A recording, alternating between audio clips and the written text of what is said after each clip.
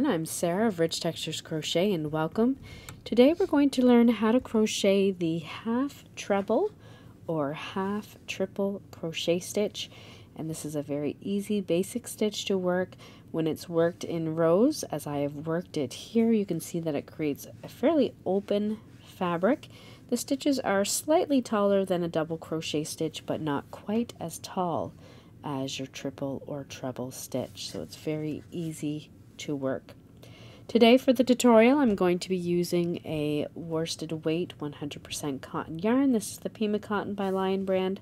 I'm also using a 5mm or H8 crochet hook. A free written copy of this pattern can be found on my website at richtexturescrochet.com, and the direct link is there for you in the description of this video.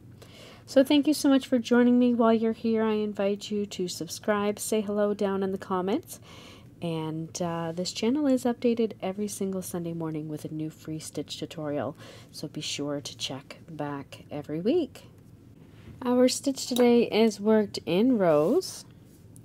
So we're going to start by making a slip knot, and then for this stitch you can really chain any multiple of stitches, and then you're just going to add 2 for your turning chain. The chain 2 at the beginning of each row does not count as a stitch. So I'm just going to do a very small swatch for you today. To begin, once again we're going to work starting in that 3rd chain from our hook. You're going to yarn over twice like you would for a triple stitch. Insert your hook into that 3rd chain, yarn over and draw up a loop. You'll have 4 loops on your hook. You're then going to yarn over and draw through the first 2 loops on your hook. 3 loops remain, yarn over and draw through all 3 loops on your hook. That's all there is to working the half treble stitch. I'm going to work a few more to continue down the line. Yarn over twice, insert your hook into the next stitch, yarn over, drop a loop, yarn over and pull through 2, yarn over and pull through 3 more. You're going to continue these stitches all the way down your foundation chain.